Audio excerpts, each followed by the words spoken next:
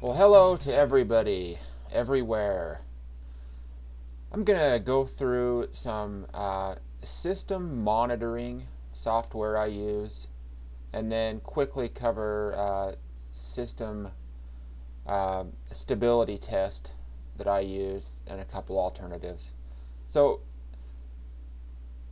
three things that I'd recommend for every computer user, or two things. One is a temperature monitor. I like to use real temp myself. There's also another one called core temp.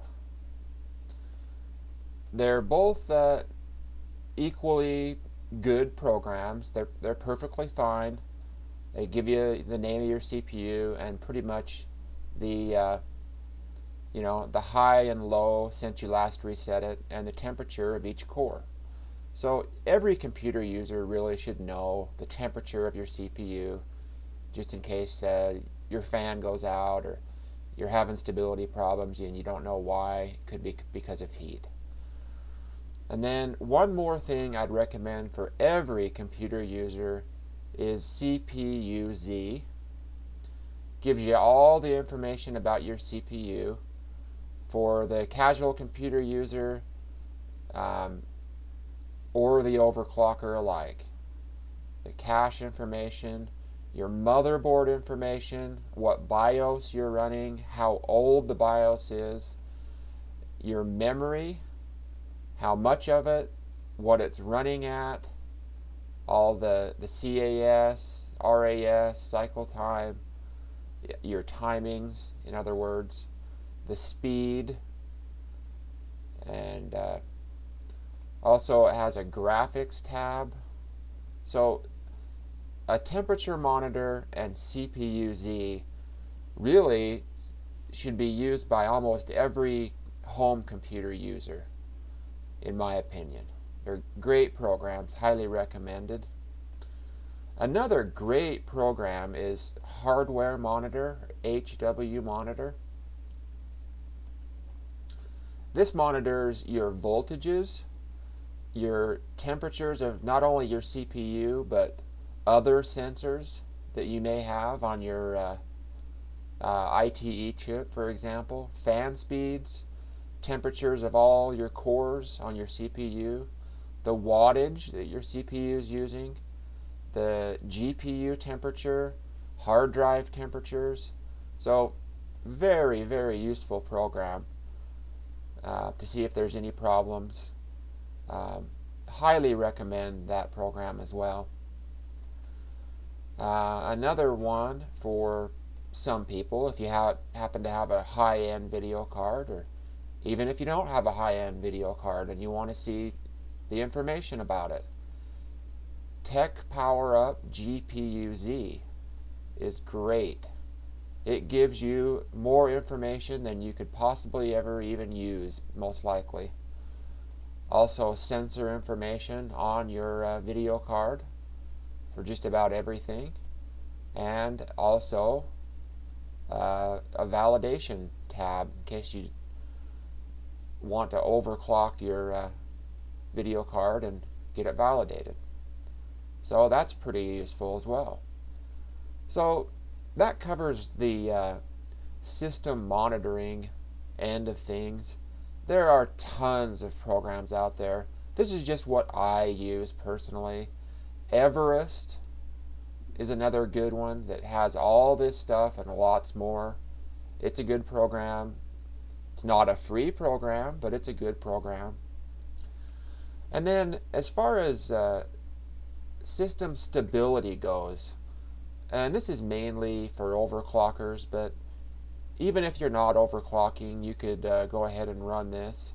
And that's Prime95. Where you would get Prime95 is Mersenne.org. And what they do is they look for these odd Mersenne prime numbers.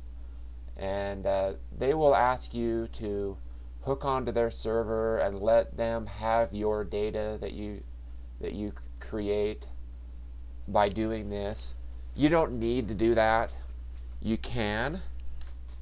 There's nothing wrong with it. It's completely safe and everything's fine. There might even be cash rewards if you happen to come across one. So, but what you need to do is specify right here in step 2, Windows 32-bit, Mac, Linux, Windows 64-bit, or Linux 64-bit. This will come in a zip file.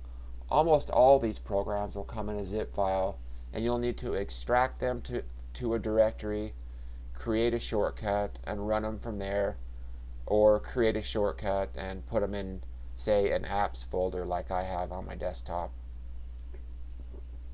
So anyway, Prime95, when you go ahead and start it, it will give you a number of options you can run. You can do a custom test as well. I normally use a blend. It just tests some of everything, lots of RAM, but it maxes out your CPU. And it maxes out your CPU in a good way. What it does is it maxes out all the cores, but also all the virtual cores. So some of these new CPUs that are coming out, you know, my Core i7-860 is a 4-core, quad-core, but it has 8 virtual cores. So it will have a worker for each one of those virtual cores and max it out. And each core is actually working to test a number to see if it is one of these Mersenne prime numbers. When you get done, it'll tell you if you found one. It'll also tell you how long it ran, if you got any errors, and if you got any warnings. So it'll tell you if your system is stable or not. So it's a very, very useful system stability test, especially for overclockers, but if you'd like to run it anyway, just make sure and monitor your temperature, because you don't want to screw up your CPU because you don't have good enough cooling, having it maxed out. People run this for days, hours, days. Some people may even run it for a week or more. So anyway, that's kind of a little look at how I monitor my system and how I test the stability of my system and my overclocks, and hopefully that helps you out. You can just one thing of note, you can just store all these in all these shortcuts to all these programs in one single apps folder like I have, and you won't clutter up your desktop. So anyway, that's it, guys, and everybody have a great day, and we'll be talking real soon.